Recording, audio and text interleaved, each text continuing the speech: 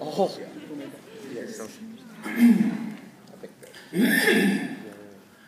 What happens when a Marilyn Monroe wannabe, a high school jock, a neurotic nerd, and a classic 1980s Valley girl combine forces with their slightly bonkers theater director to produce Shakespeare's King Lear in Japanese as Grand Kabuki? Well, we're about to find out. Competition piece by John Wells. Lights, please! Can I get some lights, please? Thank you.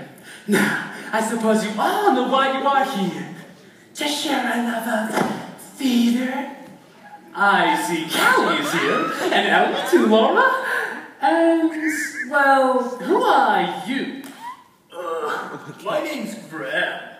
Yes? But why are you here? The principal's making me. Wonderful. Well, now that we have that established, let's get to the matter at hand. Doing a play.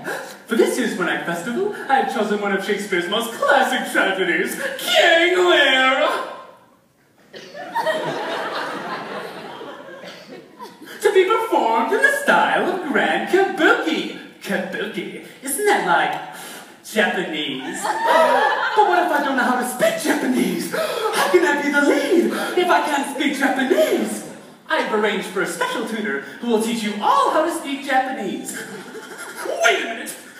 You're telling me that we're gonna have to take one of Shakespeare's most greatest plays, reduce it into a 30-minute one act, translate it to Japanese, learn how to speak Japanese, and perform it all in the style of Grand Kabuki? All in 6 weeks? It will require a bit of dedication on your part. Dedication? We'll have to, like, live here! You mean like eat here? Sleep here, take showers here? You mean like live here? Well, of course. What about our friends and family? Oh my God! Unnecessary distractions. I know my boyfriend will like totally dump me if I don't see him for like 6 weeks. Will you stop your whining? I offer you the opportunity of a lifetime, and you question me with trivialities? What is your spirit, your dedication to art? Sounds doable.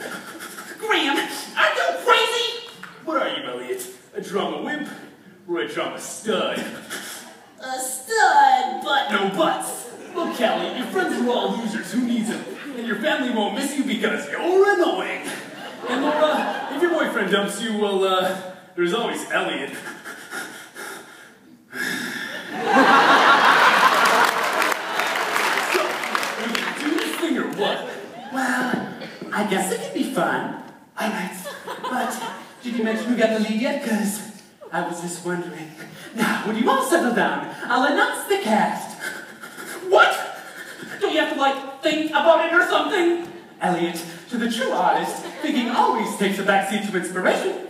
Now, the part of Goneril will be played by Laura, and the part of Edgar, Udman, Albany, and Kent will all be played by Elliot. All of whom speak Japanese, I presume. Of course. And the part of Cordelia will be played by Callie. Mrs. Melanie, is she the lead? Well, see, she has fewer lines than the other sisters, and she's on stage less. But yes, Callie, she is the lead. I got the lead. I'm like so happy for you. Will you all settle down? We all know the real work comes during the rehearsals. Now I want you all to put these blindfolds on and move about the stage. Go wherever your heart takes you.